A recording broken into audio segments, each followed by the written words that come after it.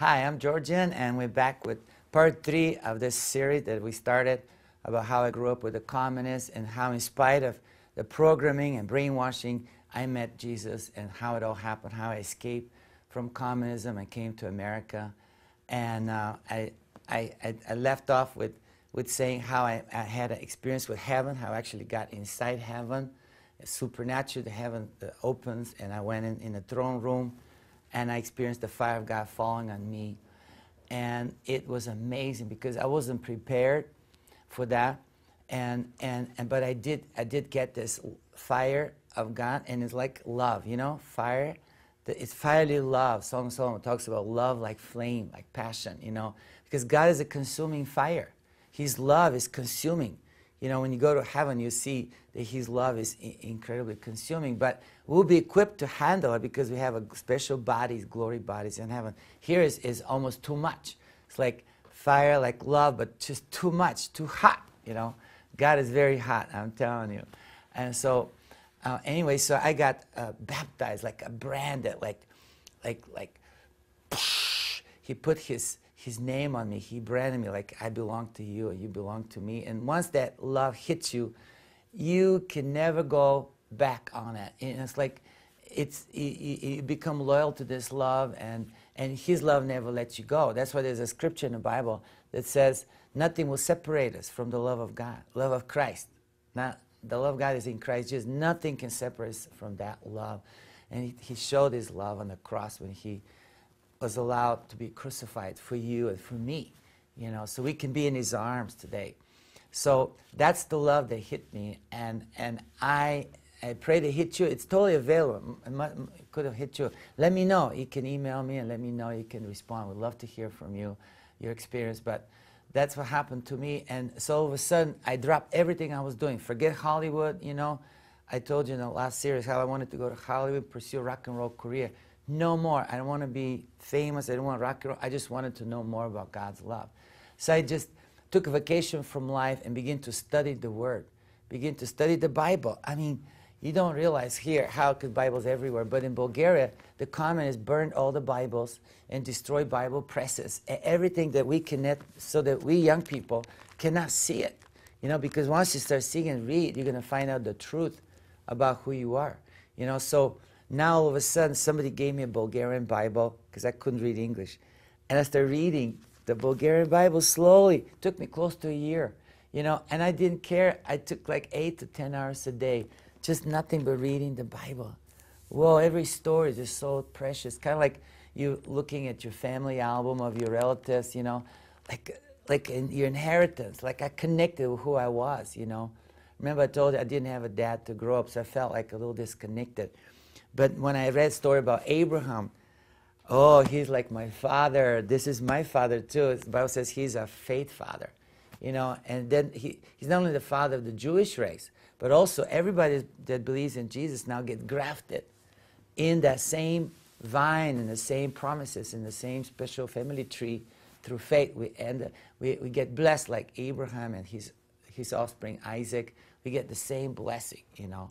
That's why we laugh sometimes, because Isaac's name is laughter. And so it hits you now and then who you really are, and the joy of the Lord hits you, and you begin to be, because we're like Isaac. That's what the Bible says. We have the same status like Isaac. You know, we get all the promises and we get the inheritance, and God has promised through us to rule the world, to rule the earth through us, you know, and rule with joy, rule with love, rule with mercy and compassion and forgiveness and peace, you know. So all these rich inheritance things that are was for Isaac is now for us. Of course, it's all about Christ. You know, Christ is the ultimate offspring, you know. And so anyways, but I just wanted to finish telling you about what happened to me. I was reading the Bible and I became really close with God, and I had intimate experience. If you spend an hour a day, even as much as an hour a day, you'll find out amazing things will happen to you. Start getting really close to God. You get to know Him and get to, you know, because like God loves to visit you. Like He visited Abraham several times. Several times He visited Abraham, and Abraham responded to God. In fact, one day He told Abraham told God, says, "Sit down, God, you know, and you are going on a big journey, and you're going to get hungry. so you need to sit down and eat, and I'll feed you. I mean, I don't know anything about God. I'm learning, right? I'm fresh from communism. So everything the Bible says, it teaches me what God is like. So I'm going, I says, God, I didn't know you eat. I thought you're in heaven, you don't eat there, like your spirit. But in this case, he materialized it here. He showed up in Abraham, and God says, I'll feed you. God goes, okay, I'll wait. So back then, it takes a long time to fix the food. You know, it's not like a Burger King takeout, you know.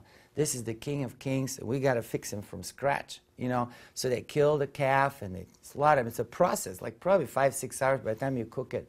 And God said all along all that, and I'm looking at this story. And look, when you really start to read the Word many hours a day, you know what happens? This becomes almost as real, if not more real, than your natural world around you. I tell you, I actually travel in time. Like God, I just not just read a story, but I go inside.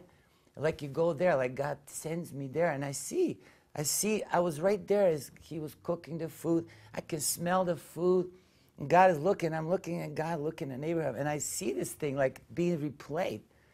And then I asked God, I says, God, you so busy, you're the God of the universe, but you take time for this guy to feed you. What's up with that?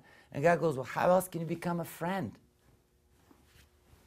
You got to spend time, right? Friendship takes time. Like when you want somebody to be a friend, what do? Call them on the phone, hang out, go for coffee or hang out and talk, right? And get to know them. That's how friends are. That's how God is.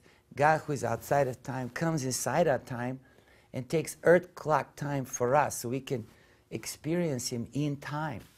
You know, so that's why I encourage you to spend time with God, because God will come in your time and will let Himself known to you. So I go, wow, I want you to be my friend too. So I says, sit down here in my kitchen table and I'll fix your meal. So I went and cooked, you know, and I talked to God, says, hang out, takes time. I made the bread like Sarah made the bread, but I didn't know how to make bread.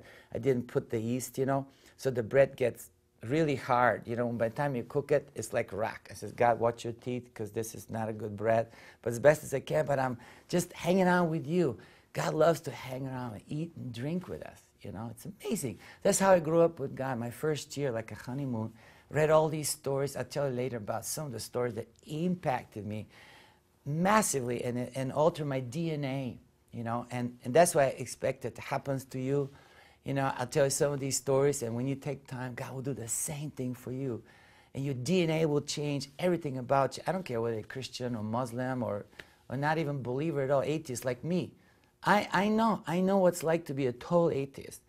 And God will save you supernaturally in some way, in such a way that you will know that He's real, just like He saved me supernaturally, you know. And I'll tell you more about this down the road, because I love to teach you everything I know, so that you could get inspired, you know, and you can know God like I have, like I know. And so eventually, you know, I grew up with the things of the Lord and wanted to be a priest, a minister, a preacher, whatever you call it, pastor. So I got trained and ordained. You know, I went through a school, and I'm praying every day about Bulgaria, about my friends, about my mother, my rock and roll friends. I'm praying every day, sometimes hours a day. And one day, the Lord says, get ready, communists are coming down, and I want you to go home. So I says, okay. So I called my mom. I says, I'm coming home. And that was in the fall of 1989. And sure enough, at Christmas, boom, Ceausescu in Romania died. You know, they killed him. I never forget that. They said the Antichrist died on Christmas Day. CNN announced that. It was an amazing statement when they shot him like a dog because they just hated him. Our president, our communist president, was lucky that he didn't get shot, that he got arrested and put in a house prison, you know, so the communists fell. In 1990, no more communism. It's like this, overnight. It was a shocking thing. Nobody could ever believe like that would possibly happen. But that's how it happened. But I was ready. I already prepared by God. I even saved up some money. I had the ticket ready to go, money for ticket. And so I went there with my wife, Winnie, and I had so many neat stories that happened. You know, but the neatest story of this is, remember I told you about the yellow square, kind of like the Moscow Red Square in Bulgaria, in Sofia, we had this yellow square, and the communists in this building on a balcony, and all their military might is going through the